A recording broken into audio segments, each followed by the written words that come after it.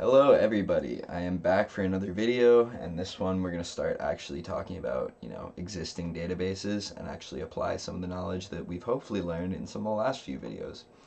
So the first channel announcement I have to quickly make is that I'm almost at 100 subscribers, which, the second I get there I can actually quit my job because it means that I've actually become a full-time influencer. I'm pretty sure that's how it works.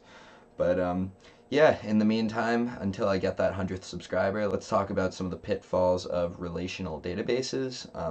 A lot of people will use the terms SQL and NoSQL, and I don't particularly like doing that because not all relational databases use SQL. NoSQL is a super broad term. I prefer non-relational databases, but even within non-relational databases, there are graph databases, key value stores, wide column databases, and other options too.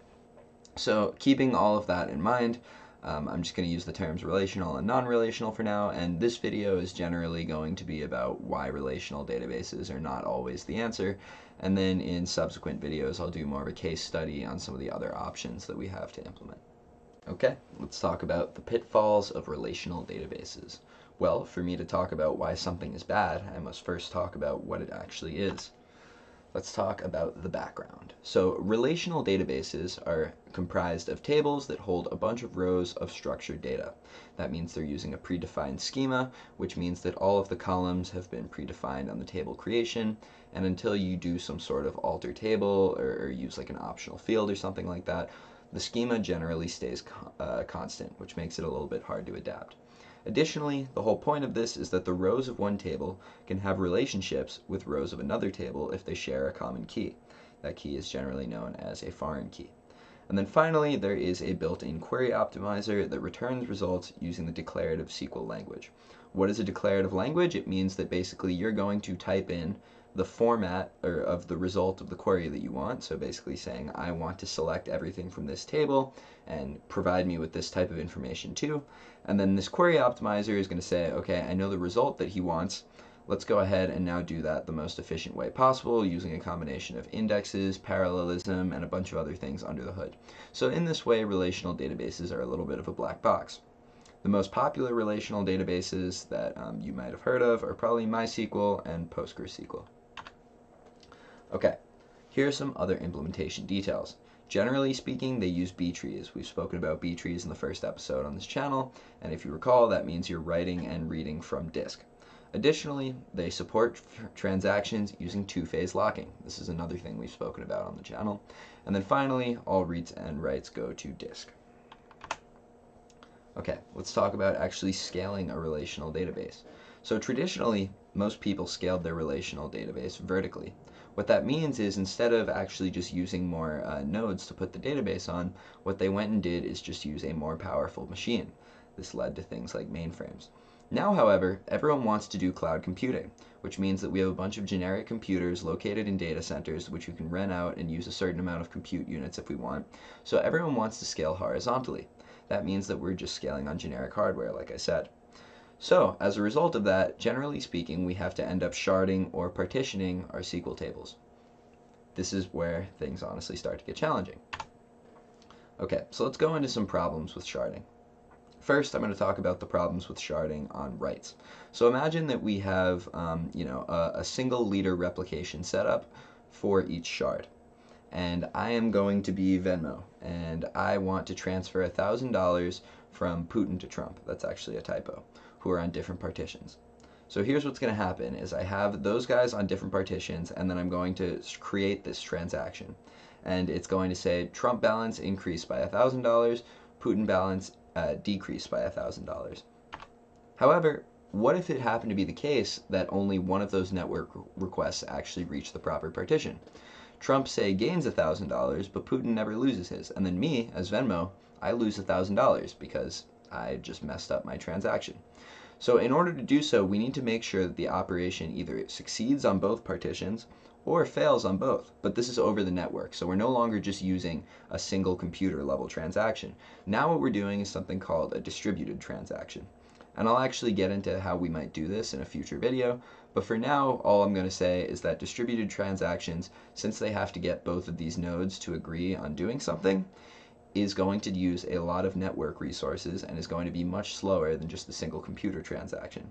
As a result, writing to multiple partitions at once in a transactional way can be very slow.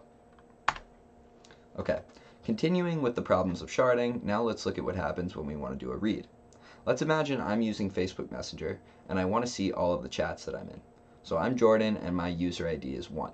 So according to this many-to-many relationship table, which I'll just call user chats, I now see that as user 1, I'm a member of chats with ID 1, 3, 5, and 7. So you can see those two partitions below where the chats are located. So the first partition holds chat IDs from 1 to 4, and the second holds chat IDs from 5 to 8. As you can see, I'm going to actually have to query both partitions to find all of the chats that I'm in and then aggregate those results. The fact that I have to make multiple network calls is again problematic.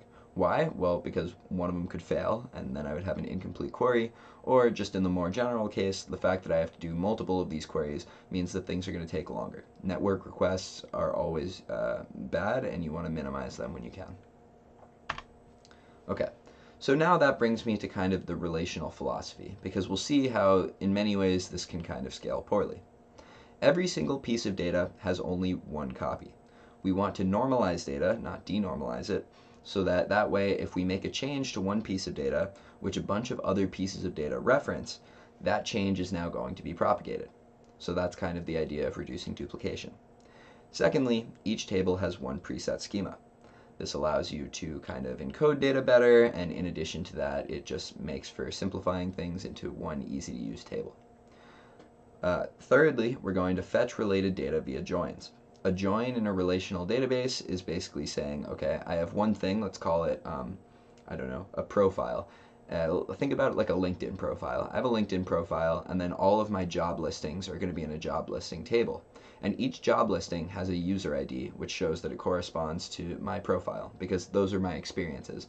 You know, it says like, oh, I worked at Amazon, now I'm working at Google, and now it's going to have the user IDs of myself on there. So joining is basically saying take all of those rows with a corresponding user ID and fetch them.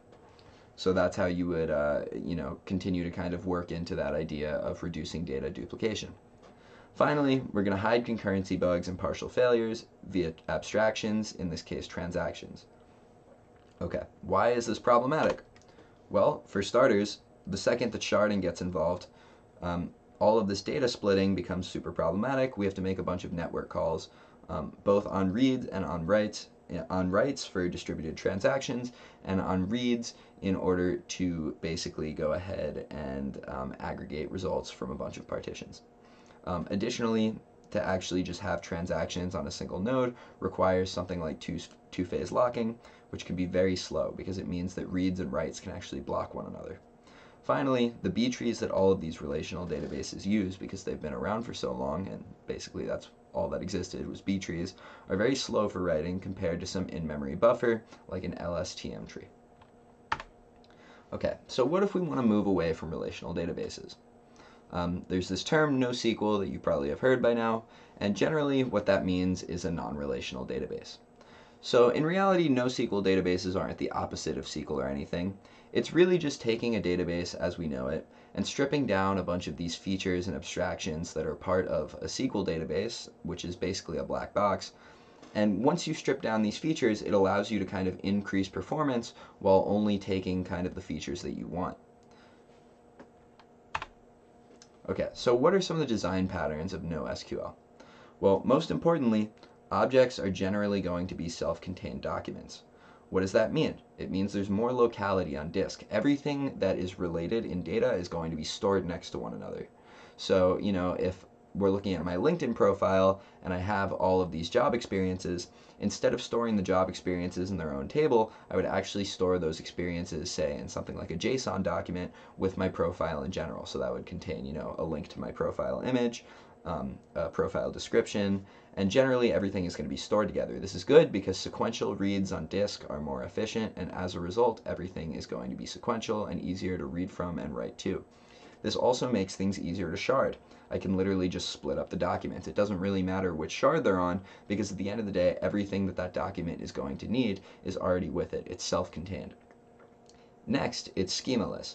This is really good for applications like machine learning, or anytime you basically just want to dump a ton of data into a database without kind of worrying about formatting it or putting it in a way that it needs to fit into a given table. It's also really good for maintainability because that means that your data can adapt over time in the event that you want to make changes to your data without having to add things like optional fields. And then finally, the main pitfall of all this is data duplication. Let's say I'm using a NoSQL database and I have a document for a bunch of books in a library. Well, in an SQL database or a relational database, what you might do is, each author would have an object or a row in a table. And then if an author writes multiple books, each book can reference the same author via an author ID. In a NoSQL database, I might have to repeat that author information multiple times. Now let's say this author is actually still alive and decides to change their name or something. Now I'm going to have to go to every single book written by that author and change their name. So this could potentially take a lot of application-side code, which is pretty unfortunate. In addition, while I did say that most NoSQL databases are self-contained documents, there are also NoSQL databases that are graph databases. And these are really good for many-to-many relationships, which those document databases are not very sufficient for. Document databases are generally good for when data is in self-contained documents and there's not too many relations between the data. However, graph databases represent things like social networks really well because it allows you to put metadata with each node and link between the nodes. Those are also schemaless. Okay, so in conclusion, for relational databases, the real main benefit of relational databases is that a lot of people have experience with them, and as a result, they're very intuitive and people understand them well. People know how to do one-to-many relationships, they know how to do many-to-many relationships, and generally things make sense.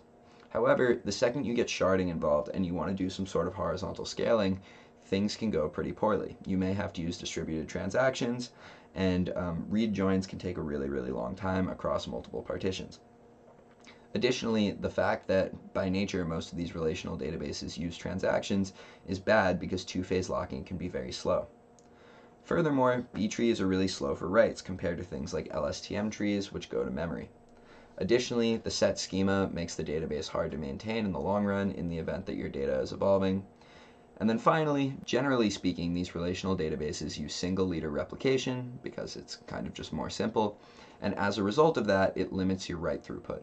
So, for write throughput increases, it tends to be the case that you want to use something like NoSQL. So as a result, NoSQL databases have gained a lot of popularity because they relax a lot of these requirements used by relational databases. Even though this can definitely add some complexity to your code, you kind of have to look at the specific requirements of your application and decide what you need and you don't need. For example, if you're a bank and you want to make sure that account balances are staying consistent and synchronized, you probably do need transactions, and a relational database is still the way to go. But for a lot of things like messenger services and social media apps, the increased write throughput and lack of need for complete consistency by NoSQL is actually a really good thing. Okay, furthermore, this doesn't mean that SQL is infeasible. Like I just said in that bank account example, it's still really useful. However, even if you just have a read-heavy application and highly related data, relational databases can still be good.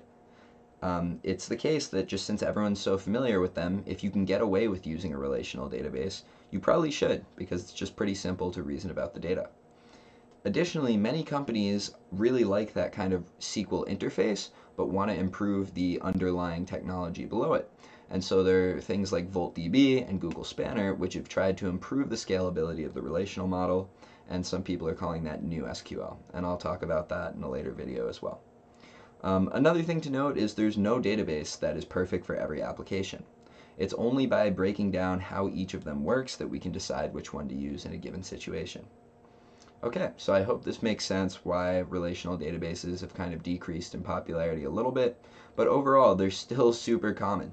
So at the end of the day, all we can really do is understand what a relational database is, and then also look at some possible other options like Cassandra or Couchbase or anything along those lines and see which is best for our application.